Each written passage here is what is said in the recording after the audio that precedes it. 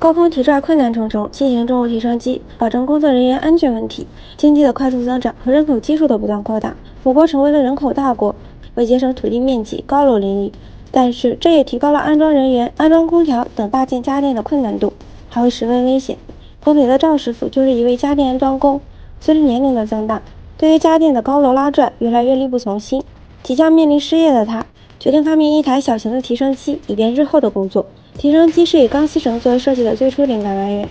这是因为钢丝绳的硬度大、耐磨性好且承重能力强。机器由电机带动链轮旋转，链轮中间的钢丝绳通过机器下方的驱动和上方的拉动，使得链轮沿钢丝绳上下运动，实现向上提升重物的作业方式。通过多次的实验发现，提升机的体积虽然足够小，方便使用者携带，但是也正因如此，提升机会出现动力不足、摩擦力不够等问题。在实际操作时，重物一旦掉落，不仅会非常的危险，还会造成经济损失。为了让机器的作业更加安全，赵师傅将提升机的电机功率提升，保证作业时机器的动力足够。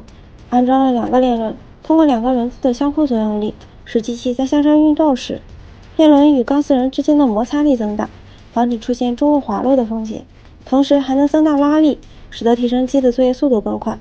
提升机的发明实现了重物提升的全机械化，使用者只需操作遥控就能轻松使用，彻底解放了人力。机械的发明并非是将人工取代，而是人们利用工具完成较高难度的作业，从而提高完成作业的效率，减少危险发生，真正实现机械为人服务的价值，是它的发明之简。